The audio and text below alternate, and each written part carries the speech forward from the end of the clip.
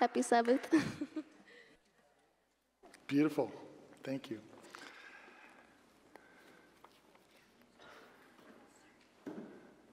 You may have picked up on the theme here this Sabbath.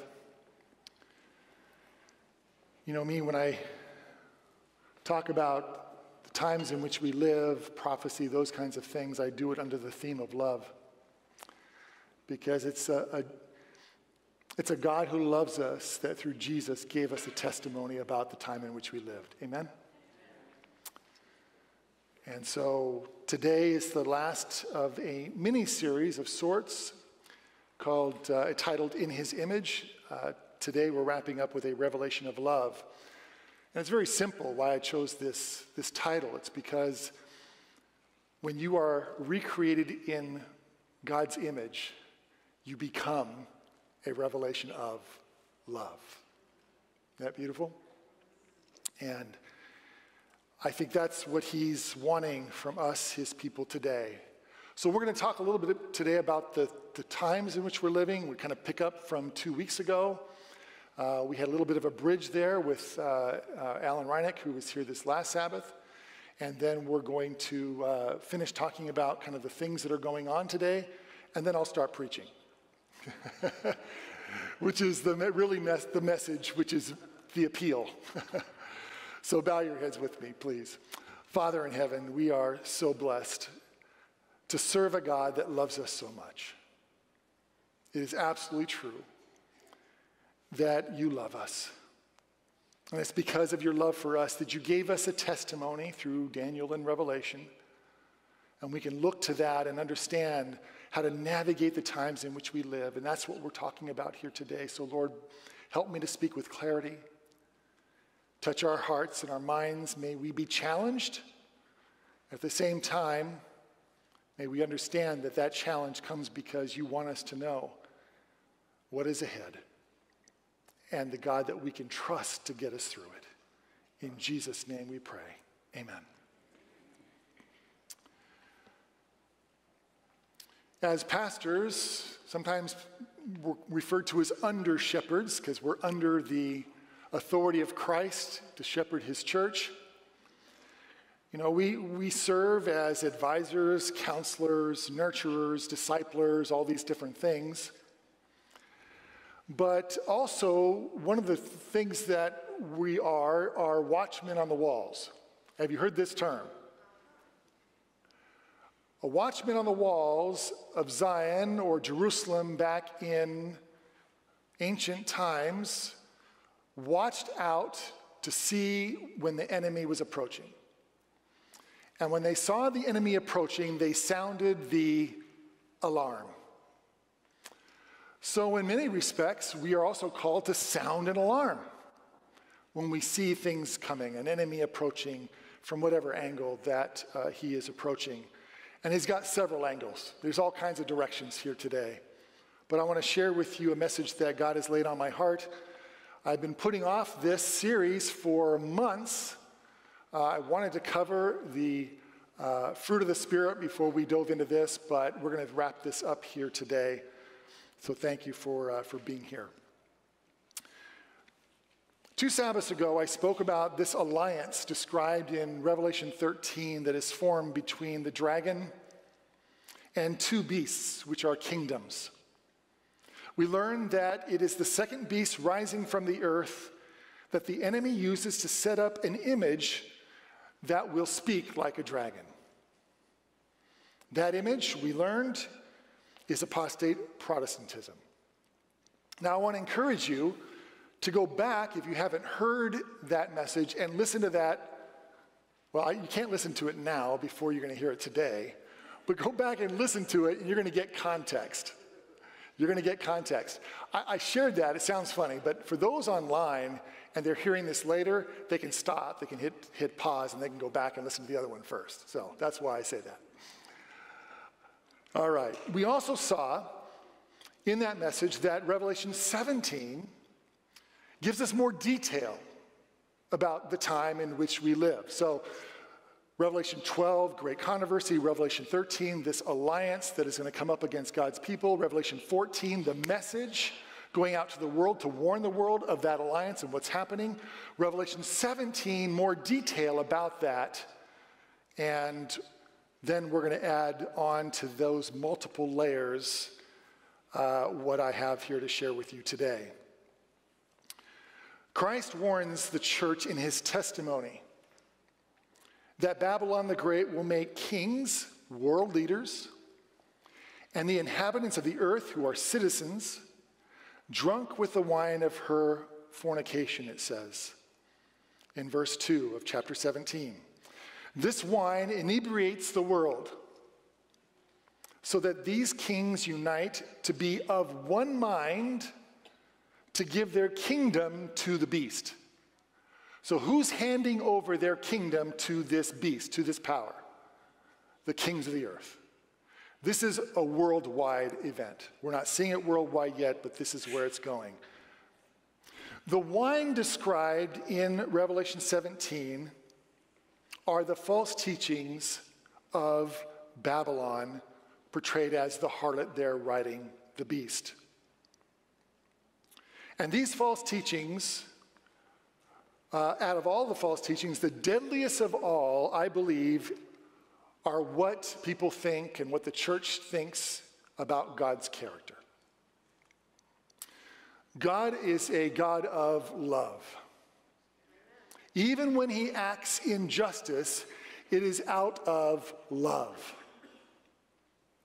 But what we find sometimes is this idea that God is harsh and overbearing, a mean-spirited deity who thirsts for judgment. And this is what lies at the heart of this apostate movement, this mindset. It's accepting the God that is not of the Bible, but the God of this world's own making.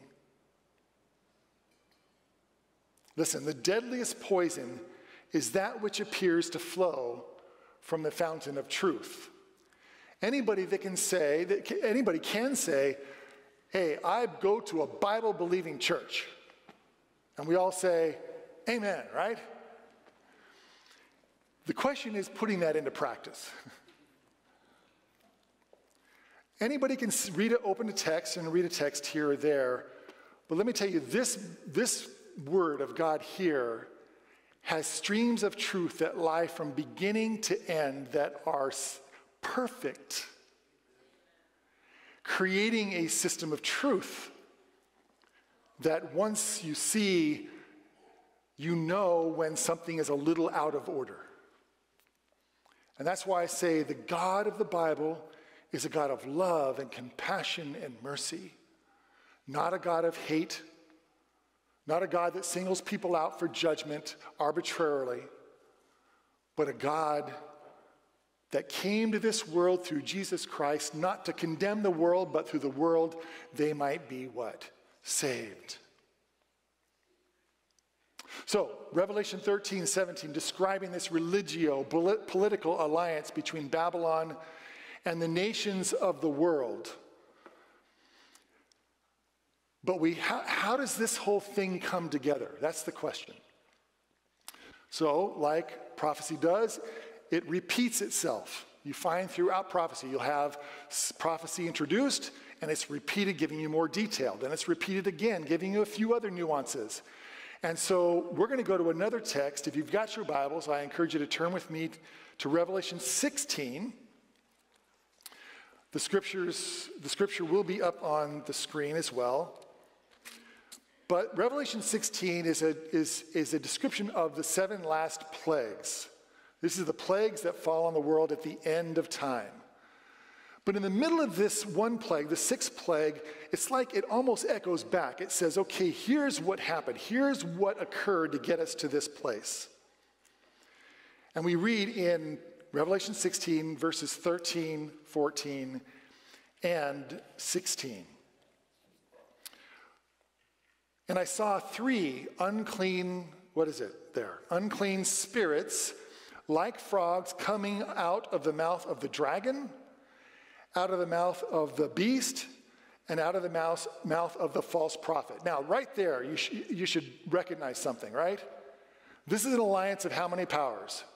Three powers. We've already seen this. This is the dragon and the two beasts in Revelation 13. And this is again found a little bit more detail in chapter 17. But now we're seeing how this is going to work. It says then in verse 14, "For they are spirits of demons performing signs, which go out to the kings of the earth and of the whole world to gather them to the battle of that great day of God Almighty." So these unclean spirits coming out of the mouths, what is that a depiction of? What do you do with your mouth? You talk, you speak. There's a connection here to this entity that speaks like a dragon, right? This is the speaking that's going on. The interesting thing is we've already identified these powers of this alliance. The dragon, we know who that is, Satan. The beast who is there, we saw then in Revelation 13, it's Rome. And then the second beast of Revelation 13 we've identified as apostate Protestantism within the United States. That's clear. That's our prophetic model. We've known this for years. But it's interesting because this time it's not called the beast, the third of the alliance, the third entity. What is it called? False prophet. Interesting, false prophet. So the second beast of Revelation 13 is the false prophet of this alliance. It's the one who speaks, which matches, again, Revelation 13. Now, I appreciated something that Alan Reineck spoke yesterday, speaking on in the first presentation there during our Sabbath School Christian Nationalism, and kind of exposing the mindset of what we have today that is growing within America. And that's important, that we understand, we keep our eyes, our pulse on what's going on in the world. And I will say this, I know that it's a challenge to some of you, but you cannot talk about prophecy without talking about political movements. Do you understand this? I think I mentioned this 2 weeks ago. Daniel, every single thing, those beasts in Daniel 7, those again in Daniel 8, again in Daniel 11, all of them are political movements. Fights, battles, wars, all these things. So today we can't say, okay, no talking about political movements. Can't do it. The Bible is here to give us a picture of these movements in the last days. Now, notice this battle. How many times have you heard, in fact, I don't know if I read this, verse 16, they gathered them to a place in Hebrew called Armageddon.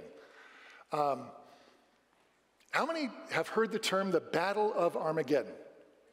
Most of us, right? Do you know that that does not exist in the Bible? Armageddon here is not describing the battle, it's describing the place where the three spirits and the alliance gathered their forces together for the battle.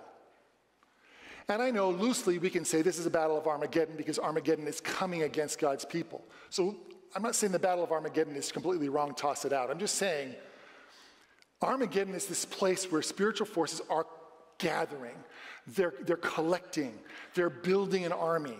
And it's an army not just of ideas, because this is a battle between truth and error.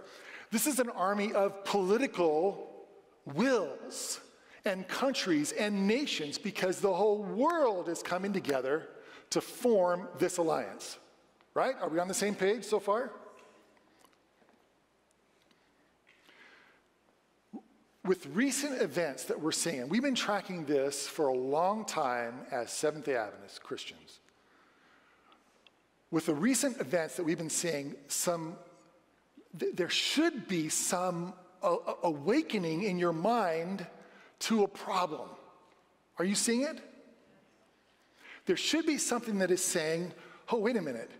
Something's going on here that we have seen coming and we've been preaching about for years, for 170 years. And look, it's kind of like it's happening. I was talking to a friend of mine, another preacher, and we were thinking, boy, this stuff, we've been talking about this for years. He said, yeah. He says, no, I don't remember actually if he said it or or I said it, but anyway, we came to the conclusion that we used to talk about or preach about what would happen in the future. Now we're preaching about what is happening. Okay?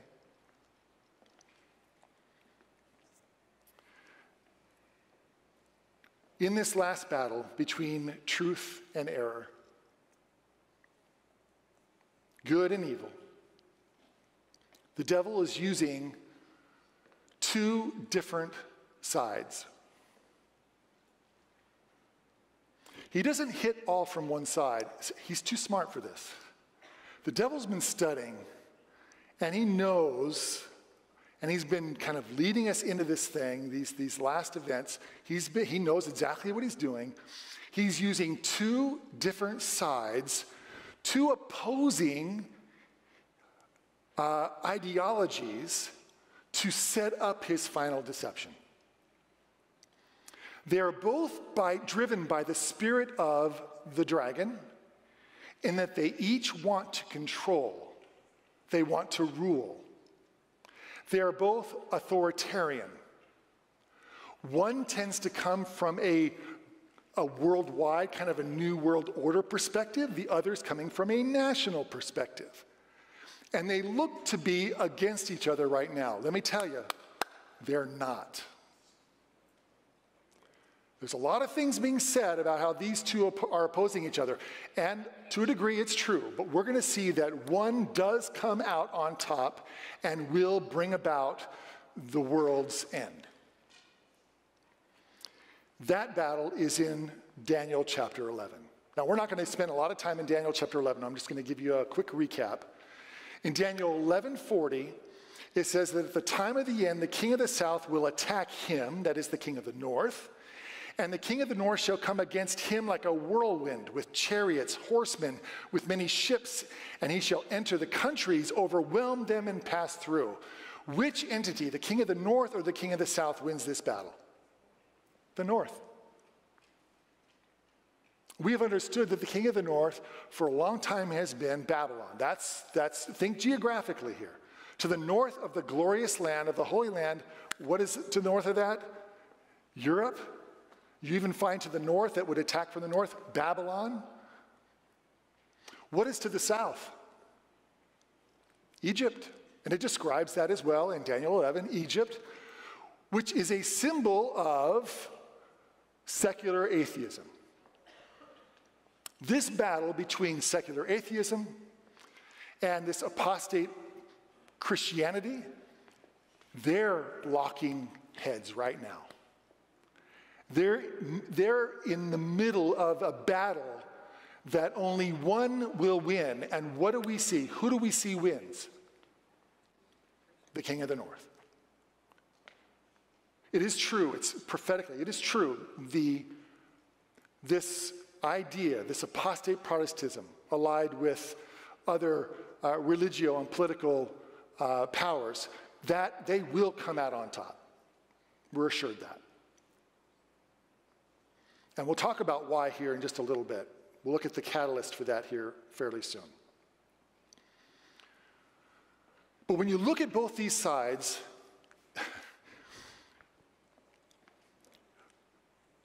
we have to ask, which one is the greatest threat to God's people?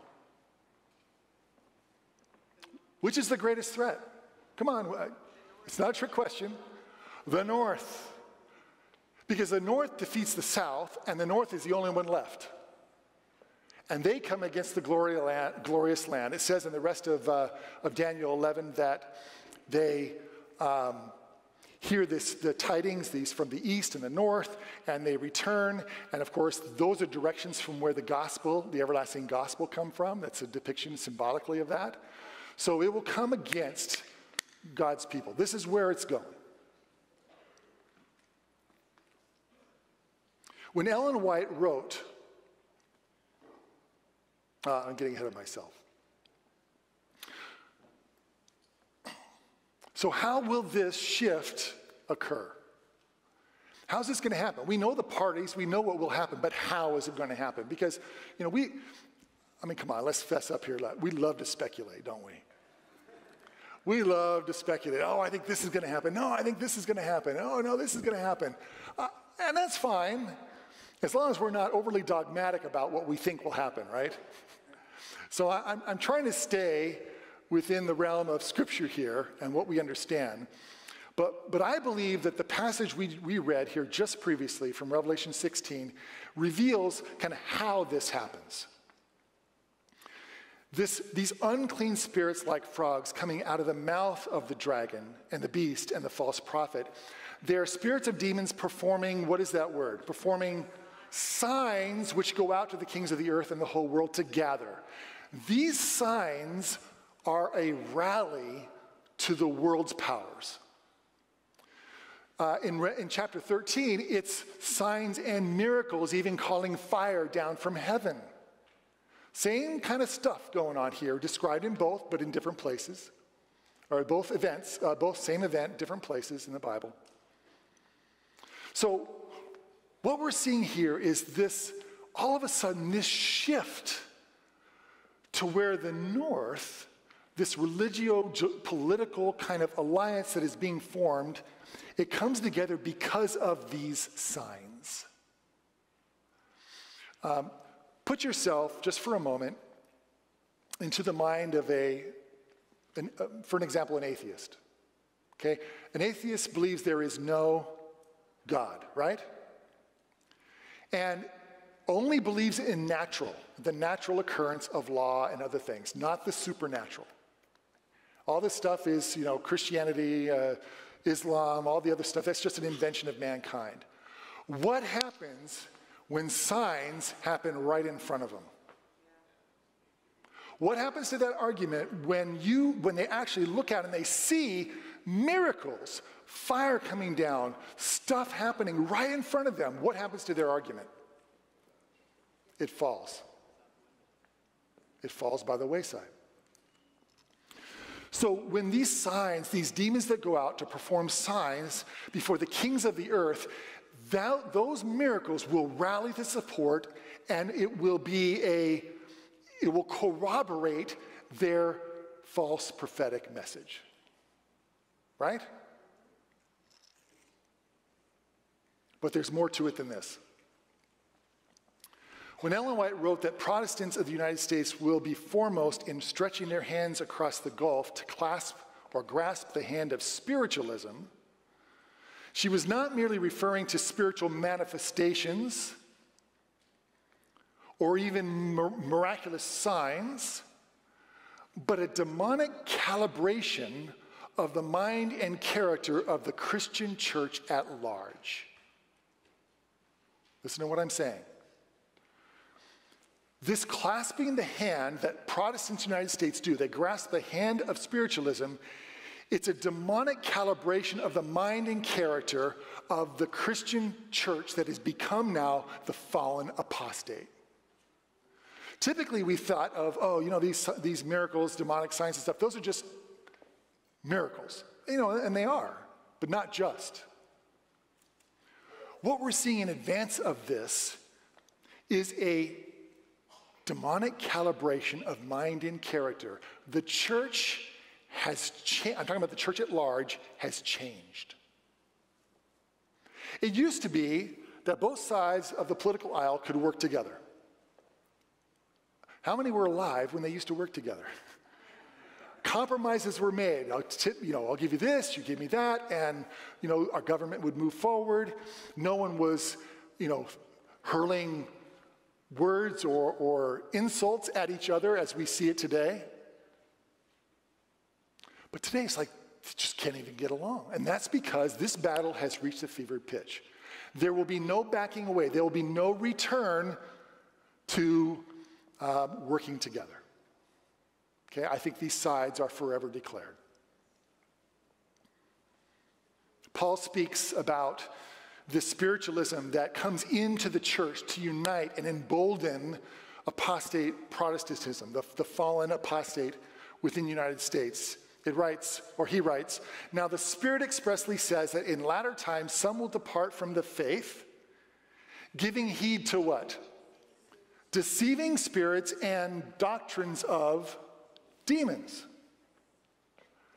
Now, how many of you thought that a doctrine of a church could be straight from a demon? Well, that's exactly what the Bible says, isn't it? And you wonder, okay, what we believe forms our thinking, doesn't it? What we believe about God spills over into our relationship with him. If we think of him as harsh and judgmental, then what's going to happen when we mess up? We're going to be a little afraid of maybe what he's going to do next, right? But God's not like that.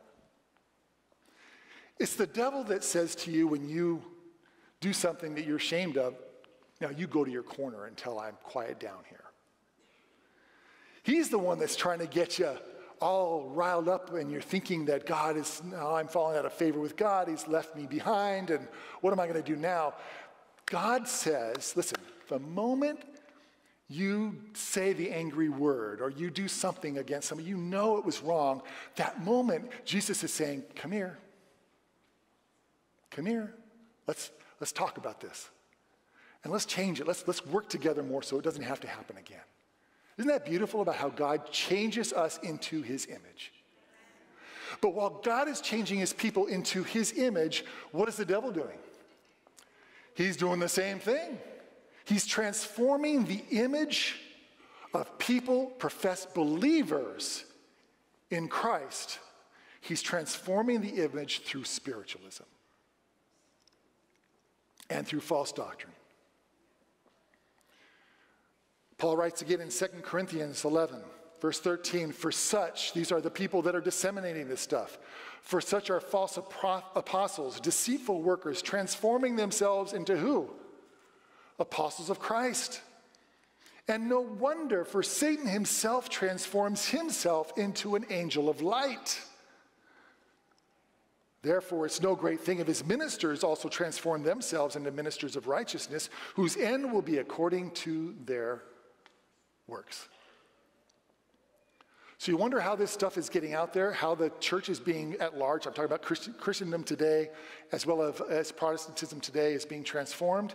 It's being transformed through its teachings that are not biblical.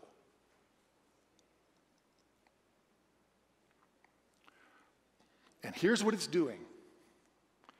It's making people look at others with this us and them scenario that's being established, that's being created, and formed.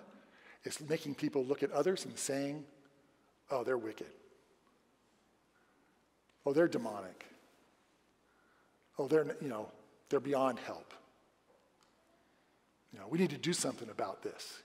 The enemy's rising up against us. We've got to do something. We'll talk about that in just a minute here. Listen, in Nazi Germany, people had to learn how to hate. It didn't just happen. The information was disseminated constantly. They were hearing constant things. They had training camps where they'd send their kids to. They were in the radio, was constantly spewing hate. They learned to hate. I fear we're in the same process, but this time it's of a Christian origin.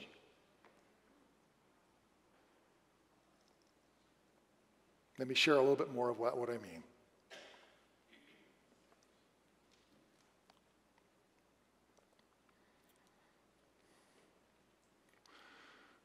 We ask what false prophets are saying today. Obviously there are false prophets that are out there. If you look online and you do any kind of a search, prophet of God on YouTube, you will get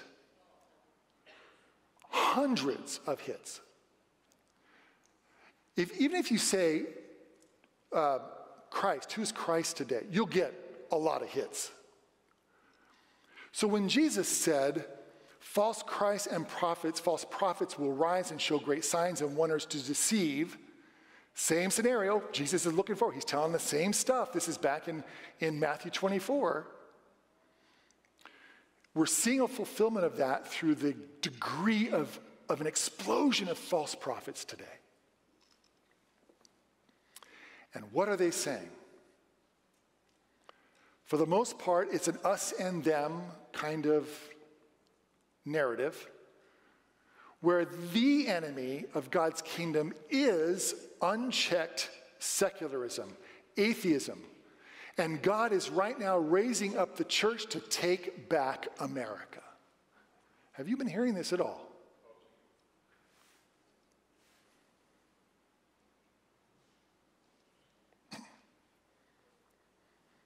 The spirit of the dragon that comes out of the mouth of these false prophets treats people who disagree with them not as people to be evangelized or saved for Christ, but conquered.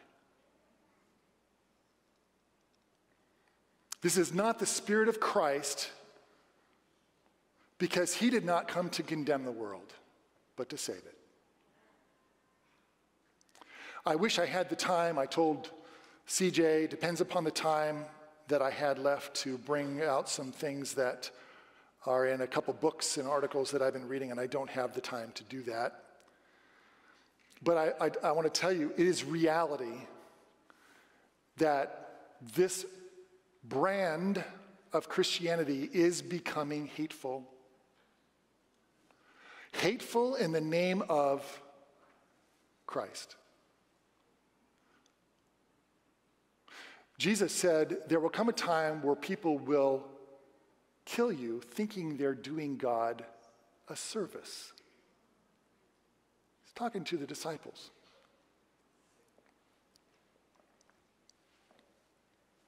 So now, here's the challenge.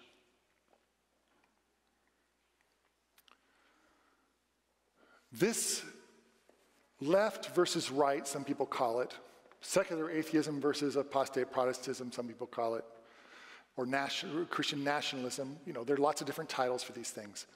We just learned the battle that happens there, that the one that will win is the Christian side of it, the nationalist side of it. The problem with this is that the devil has created a scenario to where that side is extremely enticing for all Christians, including Adventists. Because and if this is kind of your mindset, listen, I went through a period of being challenged by this too. But if you have this mindset that here's the buzzwords, you've heard them, radical left, right? All this stuff. If you're getting in this mindset of these are the bad people, who are you going to side with? The good people, or the people that are more like you, that talk more like you. This is a trap. Friends, this is bait. This is an appeal for you to join the movement. And it's a Trojan horse, my friends. We've got to be careful because there is no security on either side. The only security is in Christ and his kingdom. And everybody is on our list to reach for Jesus. The everlasting gospel goes to every nation, tribe, tongue, and people. Listen, I may not agree with the way that some people live their lives because I've chosen to follow Christ. But I can respect their right to do so. I don't have to force them to stop. I don't have to force anybody to do anything, because you know what? Forcing is not the spirit of Christ, it's the spirit of the dragon. So the moment I get riled up, we got to stop this. We got to take back America for God. All this stuff that's going on, that just underlying it, you can see God doesn't even talk like that.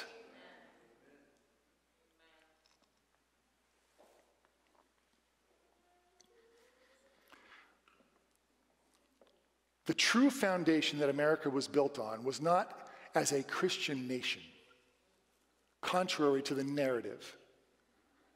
The people that helped establish this country had fled persecution in Europe. The last thing they wanted to do was go back to it. So they created a constitution that kept that from happening along with the Bill of Rights, including religious liberty. Religious liberty allows us as Seventh-day Adventists to defend anybody, Adventist or not, to believe according to the dictates of their conscience and act accordingly. This is a free country. And we know what happens when church and state comes together. The results aren't good. In the parable for our scripture reading today, there's this wedding that is ready.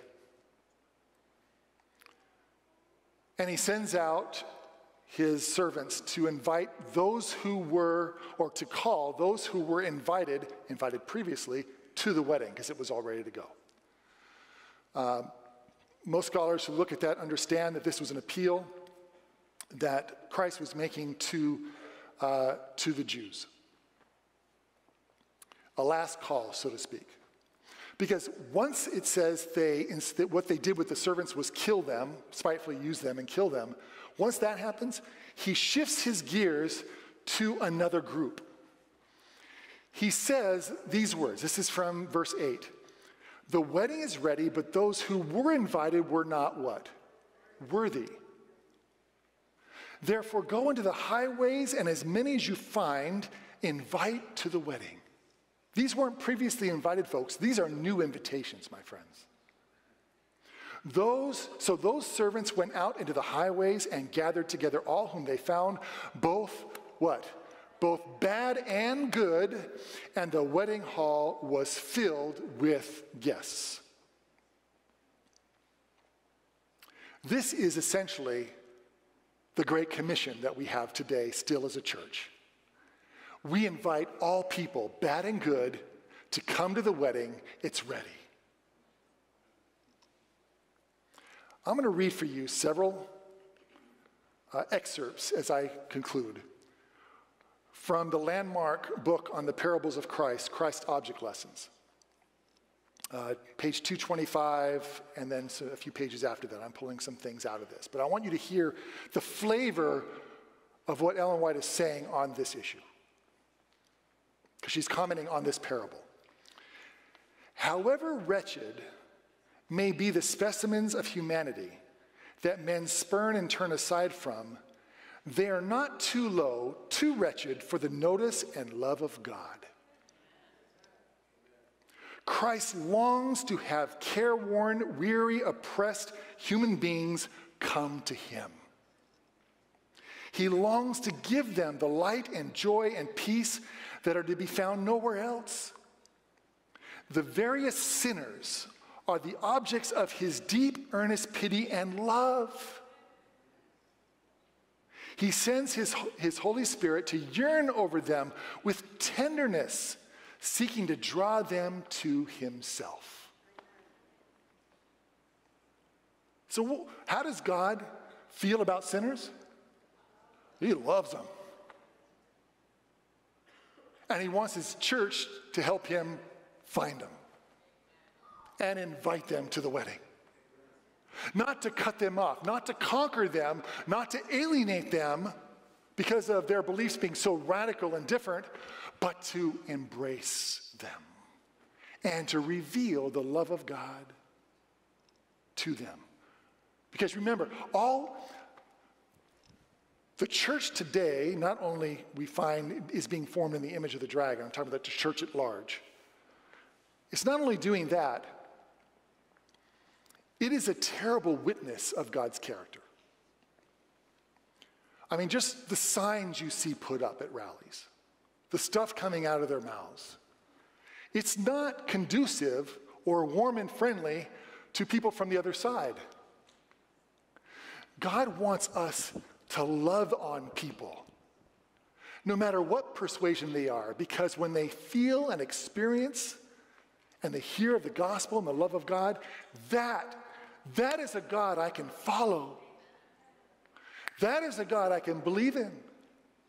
You know, most have not rejected God. They reject the God that is the making of humanity.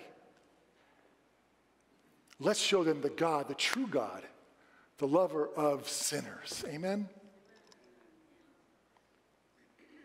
Jesus said, as in the days of Noah were, again, Matthew 24, so will the coming of the Son of Man be. For as in the days before the flood, they were eating and drinking, marrying and giving in marriage until the day that Noah entered the ark, and did not know until the flood came in, took them all away. So also will be the coming of the Son of Man. All right. I'll tell you what, I have to confess. I've read that passage before, and I've said, hey, look at all these wicked people. As in the days of Noah, it's just like it's going to be. And yes, that's true. That's true. But let me share with you something else. This is, again, Christ object lesson, speaking about this very thing. So it is today, men are rushing on in the chase for gain and selfish indulgence as if there were no God, no heaven, and no hereafter. In Noah's day, the warning of the flood was sent to startle men in their wickedness and call them to repentance. Wasn't that Noah's goal? Get people on the ark. So the message of Christ's soon coming is designed to arouse men from their absorption in worldly things. It is intended to awaken them to a sense of eternal realities that they may give heed to the invitation to the Lord's table. The Lord calls upon his servants to carry his message to the people.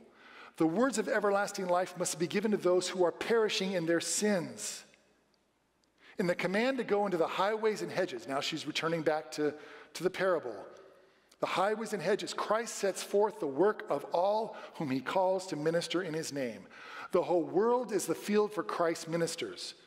The whole human family is comprised in their congregation. The Lord desires that the word of grace shall be brought home to every soul. So when we see, as in the days of Noah, it's not like, oh, those people. It's, I got to go save those people.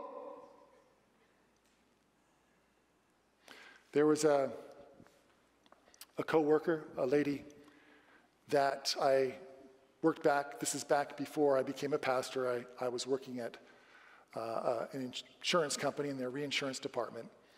And we would go often down to San Francisco from Nevada, which is where the headquarters were, to meet with some business partners and work some things out, talk to them about what's going on and et cetera. And so my boss came to me and said, hey, John, I want you to go down and talk with so-and-so. I can't be there, but you can take my place. And take with you Carol. Let's call her name Carol.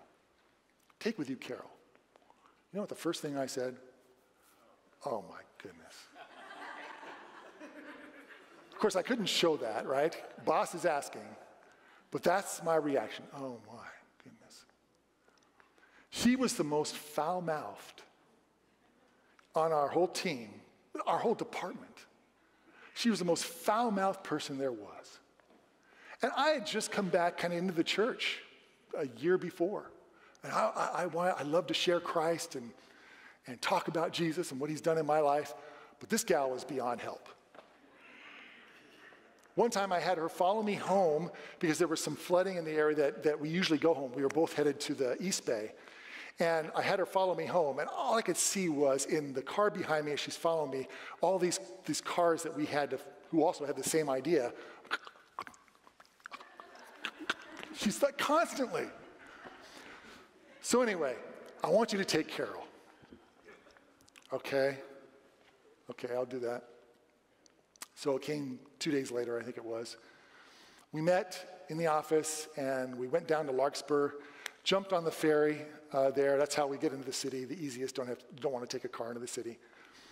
And so I'm there in the ferry, and I'm sitting next to her, and I hear as clear as day, God says to me, share your faith with her.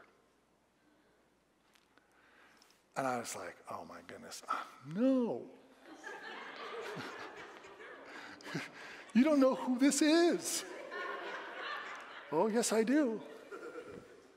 I want you to share your faith with her. So it was my first foray into really kind of relational witnessing.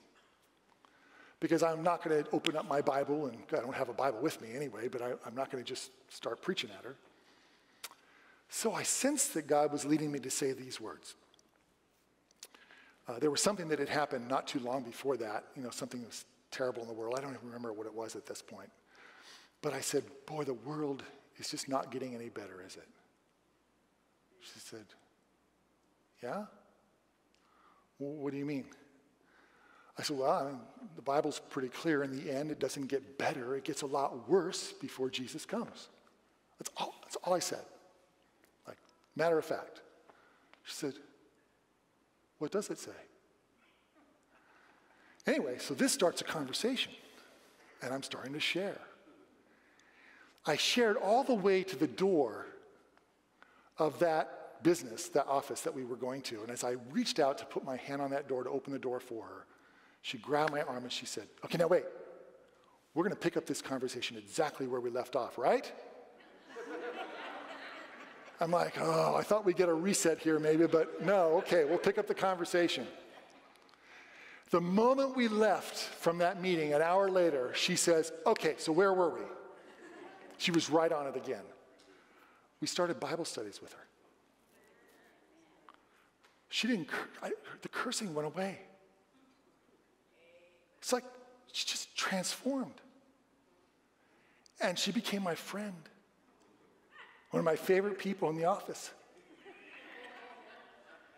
And Rochelle and I, we would go over to her house, sitting there with her, going through some Bible studies. She's just fascinated with what the Bible says about things. And I lost touch with her. So I don't know the rest of the story. But I'm pretty sure that the Lord never let go of her. And I'll see her again. We can't do the us and them thing. We can't write people off. We can't know ahead of time the way people will respond to the true gospel and the love of God. We can't do that, although the world is inviting us to do that today. And we'll ultimately do that very thing.